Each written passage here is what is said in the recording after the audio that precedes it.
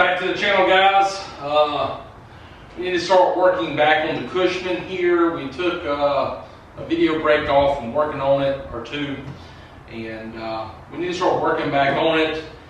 And the first thing I really want to work on is the dump bed, and I kind of want to give it some, you know what I mean? So, not exactly sure how we're going to do it, but I have bought something for it, and we're going to try to implement that in this video here. First thing I'm going to do, I'm going to go ahead and remove the tailgate. The reason why is right now when the bed goes all the way up, the tailgate just slams down. I don't want to do that anymore. So we're going to go ahead and remove it from the bed. All right, there we go. Tailgate is now removed. Not going to lie, I'm really loving this textured bed liner. It really makes it look good in uniform. So glad that we did that. So this piece here, we did not rapture line it. I'm glad we didn't. It's held on. It's got 6, I want to say 1/4-20 bolts is holding this in place. It's got a mount here and a mount here. Not sure if we're going to be able to use either one, and not sure if we're going to need to cut anything that's on this mount right yet. The other pivot point that is stock on this golf cart is right down here. Now the stock version of the Cushman had a gas strut that would attach here and attach to the piece on the bed. Now on the gas strut, another thing it had was a metal or maybe a stainless strap, and it was limit the travel that the dump bed had, so it wouldn't stand up vertical like it is now. Now as you can see, the dump bed is pressing up against this piece down here, and that's what that limiting strap would have limited that, so it wouldn't do that. Normally when the tailgate's on, the tailgate is pushed up out of place and it falls. I didn't want it to do that. I think the limited strap was probably limited around this right here, kind of motion here or whatever, so we don't need it to articulate any more than this right here. But I got something today that I like to add to this unit. So what I got for this golf cart, I ordered on Amazon, and well, I've got some air shocks. So I thought an air shock would be great if it'll lift up the back of a truck, or if it'll lift up the back of a car or whatever, then it would do just fine lifting this bed here. Now I've seen other videos on YouTube, and what they've done is they've used linear actuators. I just didn't want to go that route. Some of them were slow, some of them didn't lift it up all the way, so I didn't want to go that route, and I didn't want to go the manual route with the bed again. And the reason is my mom and dad have already taken some interest into this golf cart here. They like to work around their house. They like to move dirt around, rocks around, pine straw, stuff like that. I'm not going to sell the cart right now, but if they want to carry it to their house and use it, fine, be it, you know what I mean? They can do that. Or if I need to carry something from uptown here, I can do that as well. Flip a switch and the air shock actually extend and make the dump bed work. So that's my goal for today's video. So this is my plan.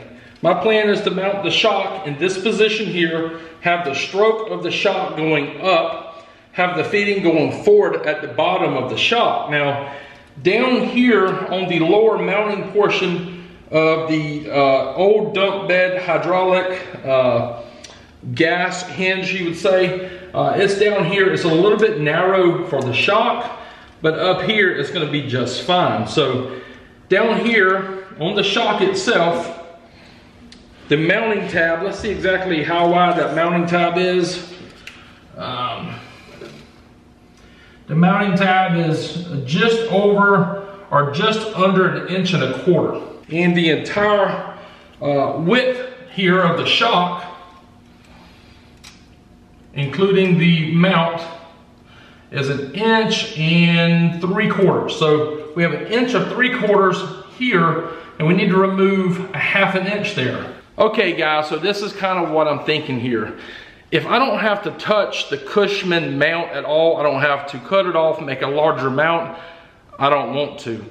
The package came with 2 of these shocks, and both of these air shocks was the same price as one gas hydraulic hinge that I would have to manually lift up, you know, and purchase it from EasyGo or Amazon. They're all about $69.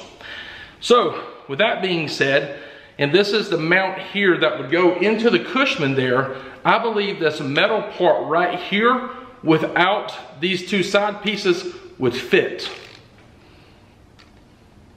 And it would. This right here, top here, is exactly 1 inch wide.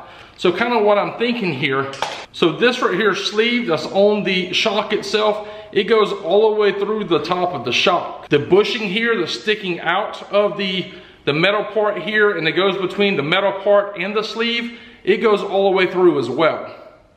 So I'm thinking if I just cut that right there sleeve off and that bushing on the outside edge of this side and on this side here, I'll be able to slide this right here portion of the shock into that factory mount.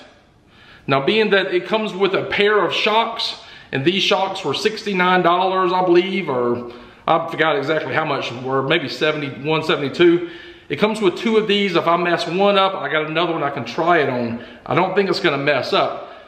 The stock gas hinge for this bed, along with the stainless steel cable, those were almost $100 together. So this would still be, in my opinion, the better deal. And I can adjust the height of this right here, you know, at the flick of a switch.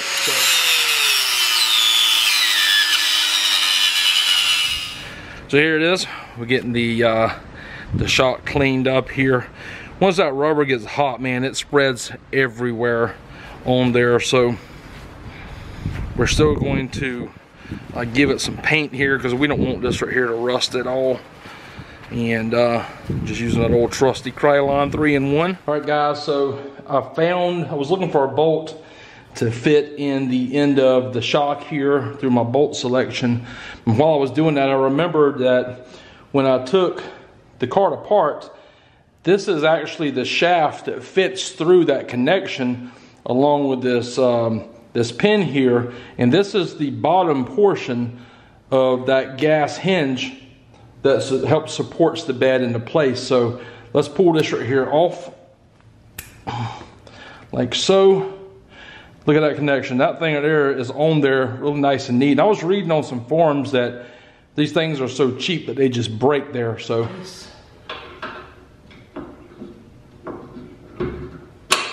all right, that's going through there now. Let's put this pin in here. All right, this rotates just fine here. That's mounted. I am so happy that this right here fit. This is the one part that I was really concerned about. Now that that's mounted, I'm extra happy. Now we need to see if this right here will bolt up to here, and let's make sure all of this clears. If this doesn't clear, we're probably gonna have to go and trim some of this out. And we also need to make sure that it bolts up while it's shut in place. So I looked up and it was like 6:45. Hardware store closes at 7. Bought another pin, and I think the pin from EasyGo was $17 for this. I think I paid like $4. Yep, works good. So I'm happy about that. That's a 1/2 inch pin here and 3 inches long. Let's make sure. I don't know if we can pull that shock up, but let's see if we can. So the shock doesn't go all the way up, but that's good. All right, so the shock is in place. Not sure if we're gonna need to cut any part of this bracket to allow room around here yet. We're probably going to have to do something. And let's see if we can push it down.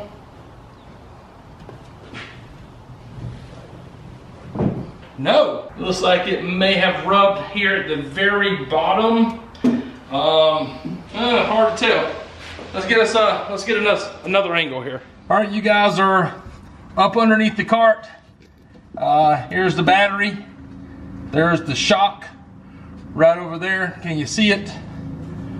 Let me move this over some. Can you see the shock? It's hard for me to see the camera. I'm sorry, guys. I'm gonna go ahead and raise the bed up and see exactly if it's hitting anywhere.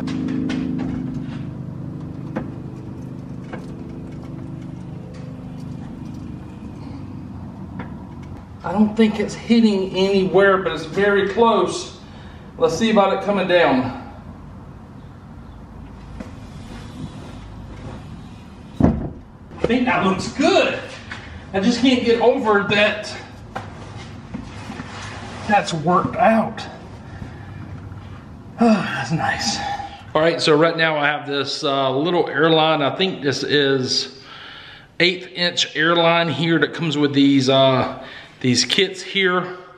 And this is a Schrader valve, if you can see that right there. I got the air shock hooked up to the other end of the Schrader valve. And it needs just a little bit of pressure and it raises up and down just fine. I don't know exactly how much pressure it needs just yet, but we'll get to that in a little bit, but here it is.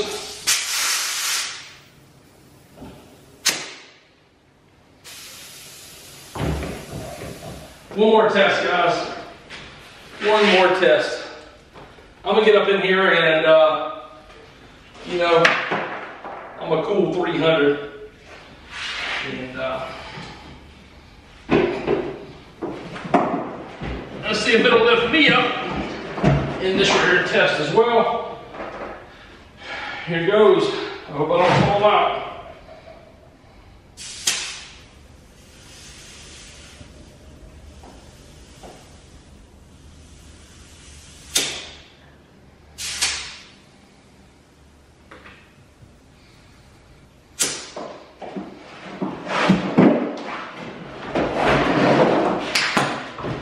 Not gonna, you know what I'm saying? It ain't gonna, nah, it ain't gonna work. So as y'all can see, the shock is mounted right side up now. I have the fitting in here. It's an adapter. I'll put a link in the description below if you have air shocks. And it's going from a JIC fitting into a 1/4" male fitting, going to a 1/4" line here. I'm going to take this bracket right here off of the bed here. It's got 6 1/4" 20 bolts in there, and I'm gonna probably start notching out from here so we can try to mount it on this lower section here. If we can mount on the lower section and it works fine, then we'll keep it that way. If it doesn't work fine there, we might have to move to the next section. If that don't work fine, we may have to drill new holes in here. All right, before we clean all of this right here up, I'm gonna just test fit it just to be sure that it works or not. I just don't want to create more work for myself. So there's no air in the shocks whatsoever right now, so I have to pull it down.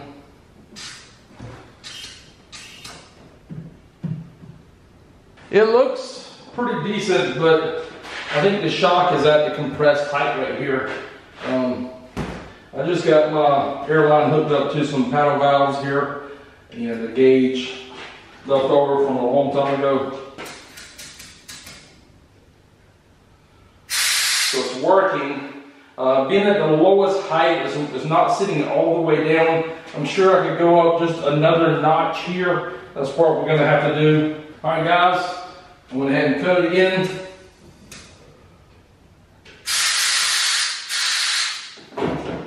And you see it's on the top notch here, and it's not hitting anywhere. It is still traveling 90 degrees, so we still need a limiting strap to put on here. I'm just putting some air in it so it don't slam down. Not sure if y'all can tell, but the bed isn't hitting anywhere. Let's see if we can get the camera to see. It's not hitting there. It's not hitting down there. I'm gonna take this measurement right here between the upper pivot and the lower pivot. And just right here will help us determine the cable length that we need to make for the limiting strap. Now, Easy Go Cushman sells a limiting strap, but I think I'm gonna just make one and put it on here. Kind of see where we're at right here. So from the center of that one to the center of this one is around 23 from the center to center. So I got the piece painted. I actually went there and kind of rounded some of those edges off there. I didn't want it just to be sharp, and this really isn't a beauty piece, so to say. Also rounded some of these edges off here. Gave it a coat of paint. I think it looks pretty good. We're just going to go ahead and stick it back on. All right, guys, so I went ahead and got this down off the shelf here. Got this little Air Max. I want to say this is a 3-gallon air tank. I don't believe I've ever used it. I bought it for a project a long time ago. Never got around to using it. It's got a 200 PSI pressure switch inside the tank. I got an Air Max 400 200 PSI compressor. I had a buddy of mine that when I was real big into like mini trucks and stuff, he had a Chrysler Sebring, and he told me, he said, you know, after many years, the Sebring was sitting underneath it like a shed, and the rats got to underneath the car, they got to inside the car and into the engine bay, and it was kind of worthless at that point. He was like, if you just come to the house, take anything you want to off the car, I'm scrapping it. So I was able to pull off 2 of the Viair 450C air compressors. These are used, but I went ahead and got them anyway. Never know when you can use a little small compressor like that. So we got both of those compressors. He had 8 of these 3/8 SMC electric valves. When I first got them, they were all together in the side of a tank, and they had like a 13-gallon air tank. I scrapped the air tank because it started to rust up on the inside. I went ahead and took all the solenoids off the top of the valves, cleaned everything up pretty good, made sure everything works. I got 8 working solenoids. I got an old school CCE hydraulic switch box. That brings back some memories.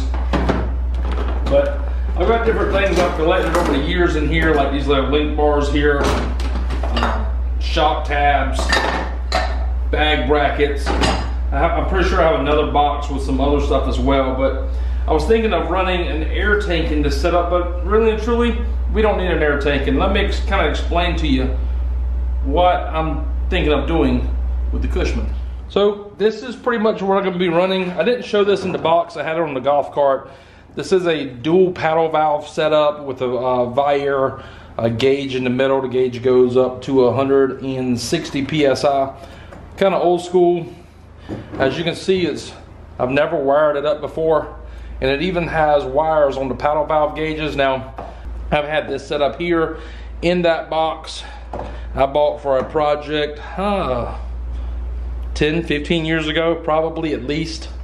But anyways, I figured why not, we might use it here on the Cushman. Now, each one of these paddle valves here controls up and downward movement. So you'll have air inlet coming into the bottom here, and once you go to raise the vehicle up or hit the switch for whatever you're operating for the air to flow into, it will flow out of here, out of this top hose, into your bag, your air shock or whatnot.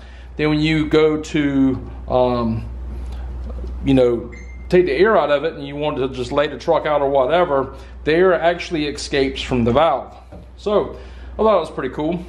But this valve is a little bit different, as it has 2 wires here. Now what these wires are for is you can actually run a tankless air system in a vehicle. And that's kind of what I'm going for here. Since we're not going to be worried about the bed, you know, popping up and down while we driving down the road, you know, like a bed dancing mini truck. So what this does is you have these 2 wires here, and when you hit the paddle valve up, this right here makes a connection, so it allows continuity to flow in one and out the other. So basically what I got on plan here is we're going to run these right here, 2 wires. Basically we're going to run power into one, power out of one to a relay, and then that relay is going to be sending power from a heavier gauge wire through the relay to the power and ground wire here. So we'll take the ground wire here on the compressor, run it to the grounding distribution block. We'll turn the power wire here that's going to go to the relay. The other side of the power is going to go to the 30 amp reducer for this golf cart here, where we'll be able to hit the paddle valve up. It's going to turn the compressor on. The compressed air is going to come through here and out into the bed here, and then we want to just turn it off or whatever, we just release it. And if you want to lay the bed back down, you press down and the bed will release all the air that's into the air shock through this manual valve here. It's a simple system. It's not going to be any kind of fancy for showing out, but this right here is rated at 200 PSI. And as much as it's going to be working once every now and then, I think this is the perfect system for the cart.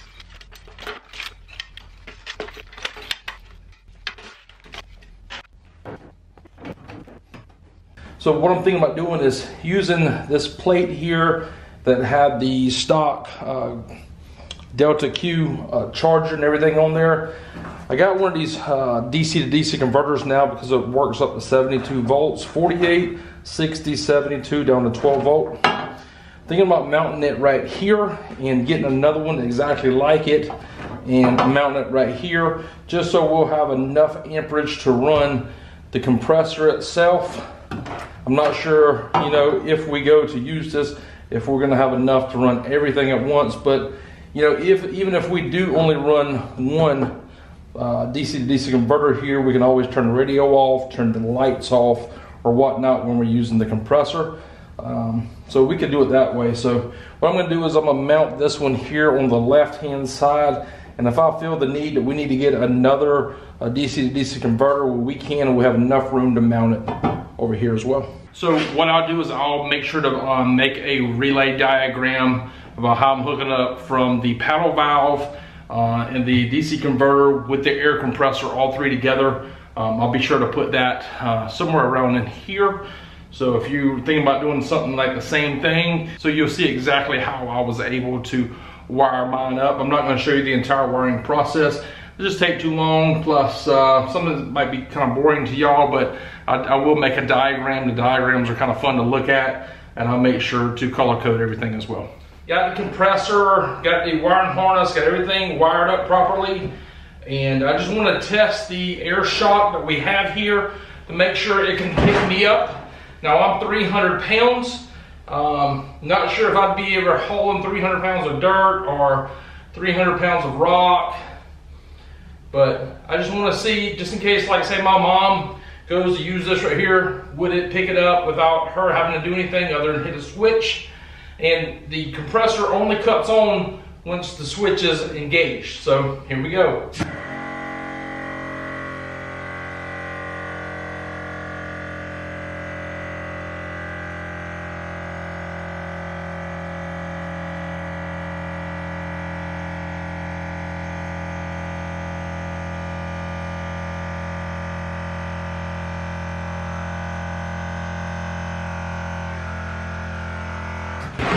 There it is. Let's try it again. We're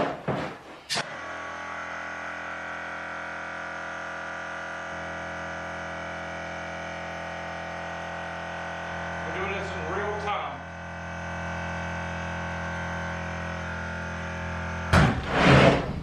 Okay, there it is. So it picks up 300 pounds like it should. This looks like a mess, guys. I know. I just wanted to test it out before commit to it. So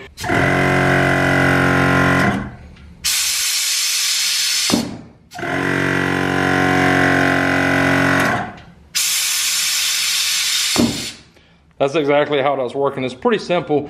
Ever since I took it out of the box, I noticed it was a little bit of a rattling sound inside of it, and I just wanted to see exactly what it was. What I've done is I've decided to send this right here back to Amazon and to get a new one. However, this is kind of one thing I was looking at. So this whole thing here doesn't even take up, you know, it takes up about half of it. So it kind of makes me wonder, is this board here on this, you know, 72 volt 30 amp reducer, is it any different than a, say, a 20 amp or a 15 or a 25 amp? We might order a couple of these and try that out. But as of today, this video is pretty much over with. And I say it's over with because if you can see down in here, there's a burnt mark right up in here. And with that being said, I'm gonna just go ahead and send this right here back. Get them to send me out another one and go from there. Kind of hard to see it, but it looked like a piece of a diode that was, it kind of went off in there. You can kind of see in the board here, we kind of popped. And then once I took this right here apart, I said, oh, I can just cut this right here, put it back in,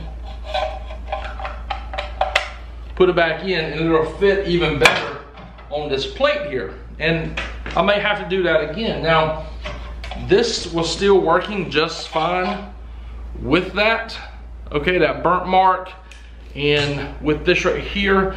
Now, no telling how long it will work for. I just don't want to keep something that I know something had been wrong with. But with that being said, I hate to end the video here, guys, but I just have to.